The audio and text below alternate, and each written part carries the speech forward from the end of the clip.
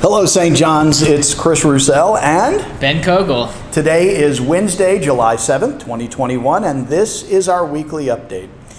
So tomorrow night, Ben, you and I have the privilege and the honor and the opportunity to celebrate the new ministry of Gail Goldsmith, who is the new rector at Trinity Boonesboro. So the bishop comes and installs folks, installs rectors, and that's a great celebration. There are prayers that the bishop prays, which we will pray as our prayer this morning.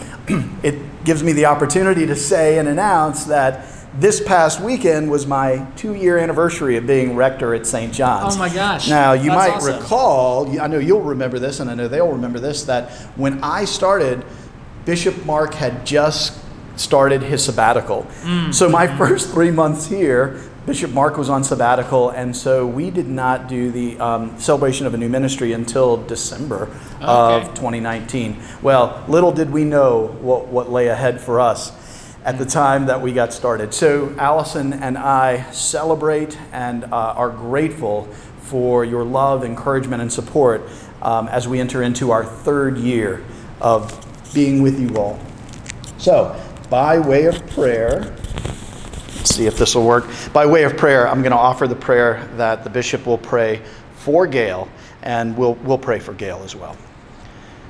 Ever-living God, strengthen and sustain Gail, that with patience and understanding she may love and care for your people, and grant that together they may follow Jesus Christ, offering to you their gifts and talents, through him who lives and reigns with you and the Holy Spirit, one God, forever and ever. Amen. Amen. Now, you have a special connection with Gail, don't you? I do. Gail is my neighbor. That's pretty awesome. That is great. Yeah. Just super, super folks, and we're excited to be part of that. I'll let you have that. Thank you. You have a couple of things you need to announce. I do, yes. In your email inboxes, youth and parents and families, is the information about our diocesan mission trip. It's less than a month away, August 1st through 7th. We're going out to Grace House, and I am super excited, and I hope that some of y'all will join me.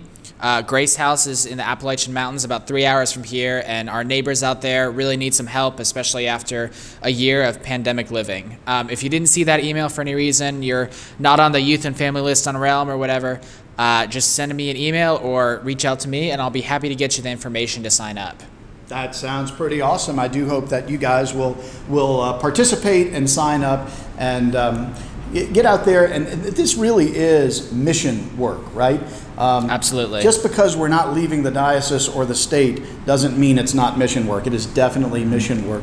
And I will tell you that our new director of youth and family ministries is committed to mission work, not only locally, but she's done mission work internationally. And I know that Sarah Weatherly is looking forward to relaunching our commitment at St. John's to being a missional parish.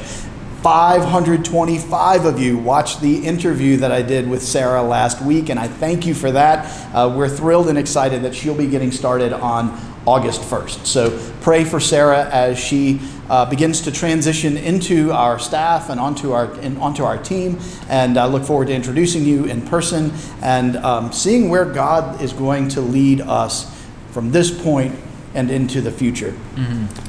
I've got one more. Yeah. Oh. Yeah. Oh, that's right. Yes. On Monday evening at 7 o'clock will be the first of our 3 summer lectures on how we read Scripture.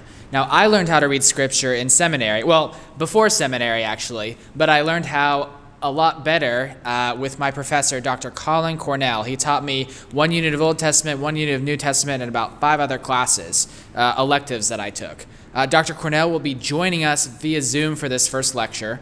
So you can come in person in McGill to watch and participate in the conversation, or you too can join by Zoom if you're not ready to come back in person, or if you've got to be home to be with the kids or whatever it is. So I'm really looking forward to that.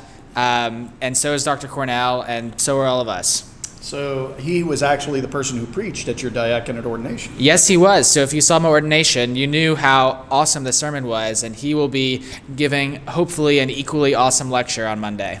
You know, one of the things that the pandemic has afforded us the opportunity to do is for all of us to get comfortable with using Zoom. And by being able to use Zoom and being comfortable with it, gives us the opportunity to invite people like your professor, and for him to be with us virtually, but yet live, so that we can interact and ask questions. That's pretty exciting. That's somewhat of a new development at St. John's, absolutely. but in the church in general, right?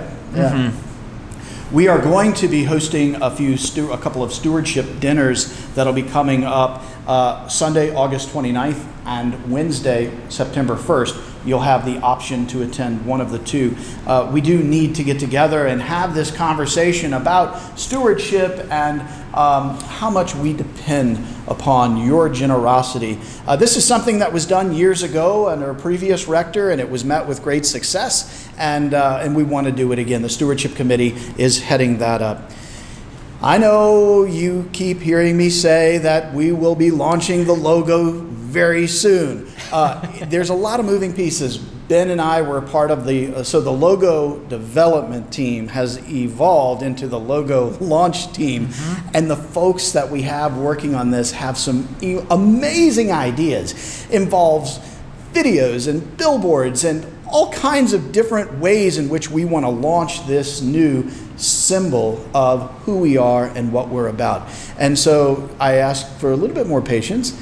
It'll be a big splash. It'll be a resurrection moment for St. John's when we do have this big reveal. So it'll be coming. It'll take probably be another month or so before we actually land on the reveal. Ben and I have talked about doing a podcast.